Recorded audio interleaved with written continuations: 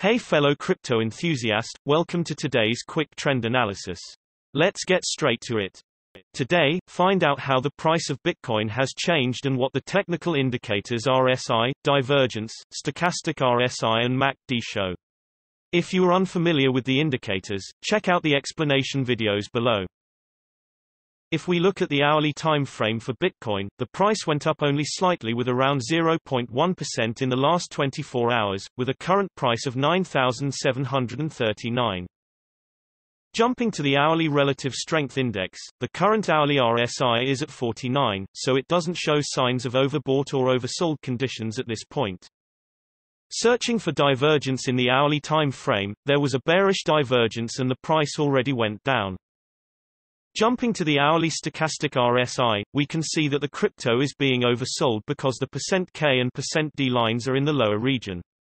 A change in the trend can be expected or for the crypto to remain at least stable for some time.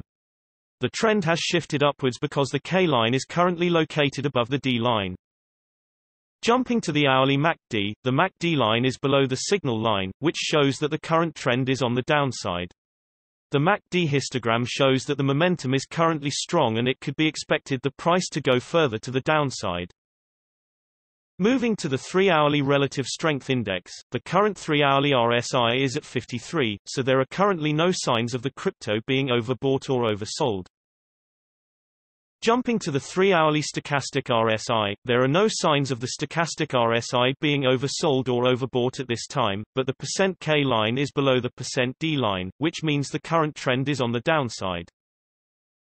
Jumping to the 3-hourly MACD, seeing as the MACD line is above the signal line, meaning that the trend is currently on the up.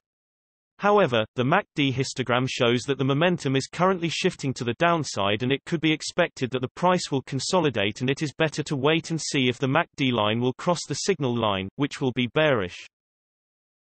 Generally, the bigger time frames have a bigger impact on the price, so please keep that in mind when we show different time frames showing contrasting indicators.